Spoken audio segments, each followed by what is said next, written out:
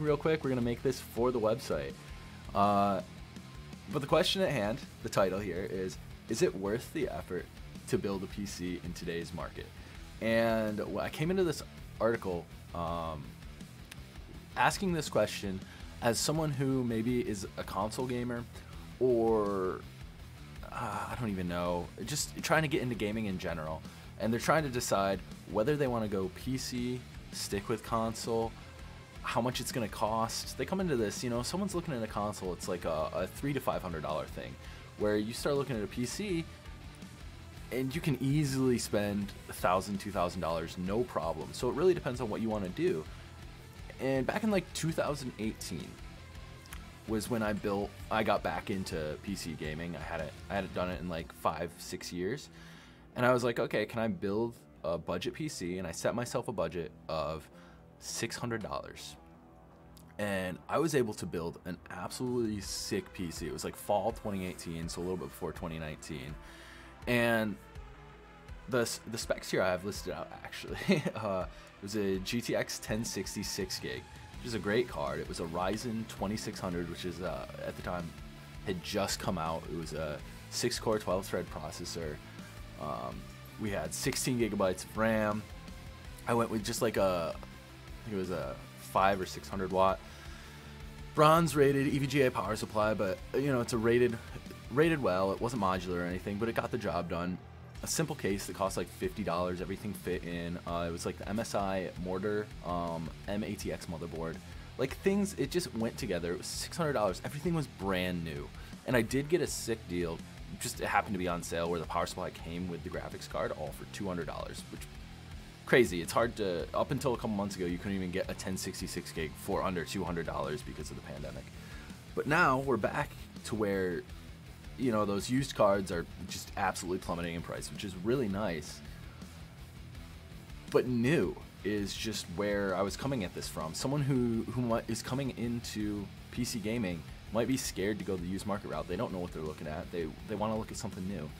And when it comes to pre-builts, right now you're kind of in a tough spot. You can't get anything really better graphics card wise than like a 3050 or a 1650, which is NVIDIA's like starting tier for getting into gaming. And actually both of those cards perform right around that 1060 6 gig mark. A card that was the most popular card for over 5 years that you could build with at a cheaper price than these cards currently are new, that don't necessarily perform as well as it. And actually, a month ago, for the first time, or I guess it's about 2 months ago now, when Steam reported their Q4 2022 hardware results, the GTX 1650 for the first time took over that leading spot as the most popular graphics card in the world. That performs worse than the 1060. That means in 6 years, gaming computers on average have gotten worse. Now that's not talking about the high end. The high end is much better. But on average, the average gamer out there has got a worse computer now than they did 5 to 6 years ago. And that's kind of sad, and that in a way kind of shows where the new market is going, that the prices on the top end are going up so quickly that they can keep increasing the prices on the low end and not really innovate there either.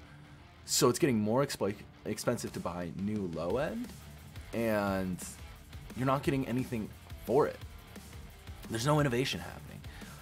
So that's kind of the reason I started to write this article. The reason I was tagging this is frustrated. My buddy asked me, if he could get into PC gaming for $500 to $700, and I felt bad building him something that was worse new today for the same price as something in 2018.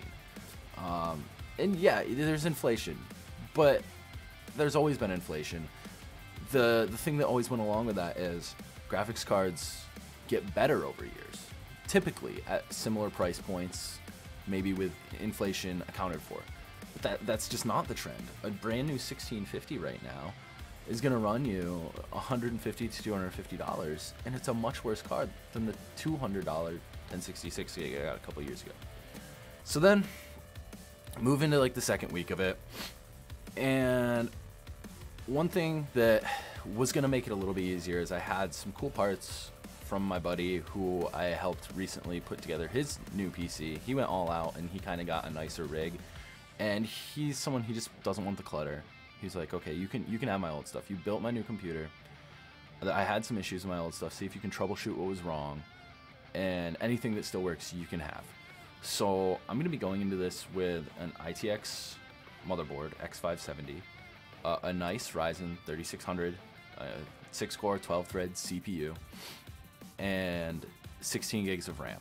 All, you know, no cost towards the overall budget, which really helps out. So that's, I mean, a great starting point. The graphics card was still frustrating me. I was refusing to go with a 1650.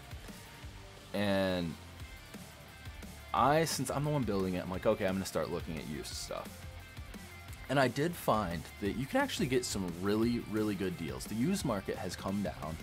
A lot of people did upgrade during the 3000 series, even though it was wild because it's like those were so overpriced. But it was such a good upgrade over the 10 series cards that a lot of people upgraded, and there's a lot of 10 and 20 series cards out there that are really cheap in the used market. So I started looking at 1070s and 1080s. 1070s are $150 to $200 on eBay, 1080s $200 to $250. And yeah, those are 5 to 6 year old cards, but they're gonna get the job done for someone starting out much better than a 1650, at least in the immediate future. For, you know, 3 to 4 years, still a great graphics card. And then we went off to LAN, and the biggest piece of this puzzle came in, and that's that I think the PC community is as much as there's like the whole PC master race thing, and there is gatekeeping in it to some point, and I hate that. But really, the PC community as a whole, and especially the friends you meet when you go to things like LAN events, are amazing. And that wasn't what I had forgotten a little bit about the whole, like, the friend thing. And friends love seeing other friends jump into the PC gaming. That's why I do this. That's why I build my friends' computers when they ask for help. And I went to LAN with a group of friends, one of which just recently upgraded to a 30 series card. And he has a 1078 gig that he's just got laying around doing nothing. He just goes, hey, I'll give it to you for, they're going for 150 to 200, I'll give it to you for $100. And that kind of, it made me really happy. And then I realized, not just because like we can get now everything parted out is sub $500 for this PC, and it's a great PC. It's going to do an awesome job for 3, 4, 5 years. I realized that you should look to friends in this like community. You're gonna go to LAN events or online Twitch communities, Discords. Everybody in there has a gaming PC or something similar going on, and maybe they have a laptop, maybe they don't have extra parts laying around, but maybe they do, and it's worth asking, being like, hey, does anyone have an old graphics card, an old CPU that they just have kicking around that is just taking up space for them, but they would love to see a friend or a friend of a friend jump into this awesome community we have. That's kind of where the whole article changed. It started with, is it worth the effort to build a PC in today's market? And I think I was looking at that the wrong way. I was looking at like taking the easy new route. And I don't necessarily think that's the route to take anymore. I think if you're interested in joining into the whole like PC gaming side of things, a lot of times it's because you have friends already in it. So look to them. Look to the deals you can maybe get through them. Look for their help, because maybe they know an easier route to go about it. I was looking at this as someone completely new going into it. Look to the community itself, and I think you're going to have a really good time getting into the community, building an awesome PC, and you're going to make more friends along the way doing it. So I feel like I rambled about this for a while, but that was kind of the whole mental process I took. But the key is, yeah, I think it is still worth it right now in today's market, even though new parts are so freaking expensive to build. The one other thing I would say keep your eye on is laptops and mini PCs. I know they're not long-term upgradable, but like the Steam Deck, what they're doing, what Aya Neo is doing, GPD Win with the Win 4. They have these small PCs, and like the Steam Deck starts at like $300, and you can dock it. And you can play games on there in 1080p. I mean, that's like that's console prices. You just need a keyboard, mouse, and a monitor to go along with it. So maybe you spend $600 total, but you have a PC you can take with you and dock. That's pretty sick. It's hopefully they get Windows running on it a little bit better. And then the other one is laptops. All you need is a mouse. It comes with the keyboard. It comes with a high refresh rate display, and there's a lot of sick laptops on the market for that.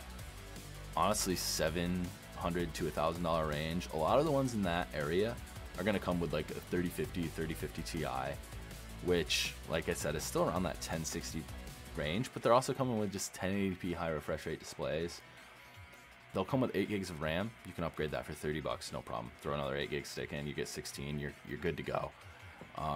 But occasionally there's ones with like a 3060 in it, especially now that the 40 series laptops are coming out. You're going to see a lot of laptops with like a 3060 start to drop to that $700 range. And I think that's, if you are new to this and building a PC is still intimidating, and you don't want to look at the used market, that's another place to look. So yeah, guys, thanks for reading the article. Thanks for stopping by the channel here, and I'll see you guys in the next one.